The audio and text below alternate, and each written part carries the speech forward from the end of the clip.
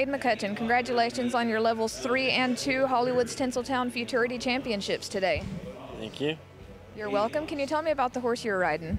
I was riding Super Mario. Gunny Matheson let me buy him 3 weeks ago. He didn't really want to sell him. I was the only guy I think he would sell him to, just because he's that kind of friend. I think he's a pretty special horse. I haven't ridden him a ton. So there were some spots still that could use work where I could get used to him, but I think he can be a big-time player down the road. It sure looks promising today. Where do you show next? I'll have to talk to his owner about that. We'll see. I don't know.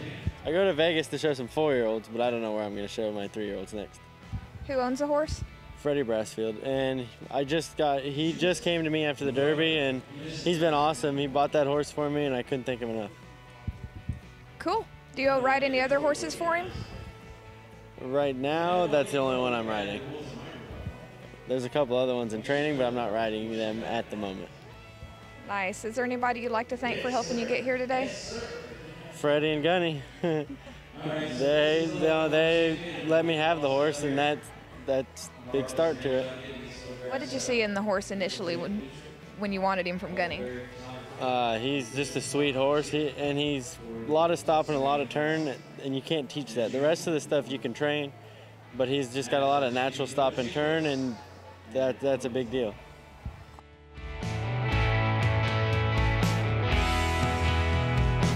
Hi, I'm Frank Costantini. I'm here this afternoon with Amanda Lester and Chloe Lawrence. Amanda, you have some questions you'd like to ask Chloe and I as far as what we do with Markel? I sure do, Frank. So what all does Markel cover? We cover farms and ranches, equine mortality, commercial liability, and also autos.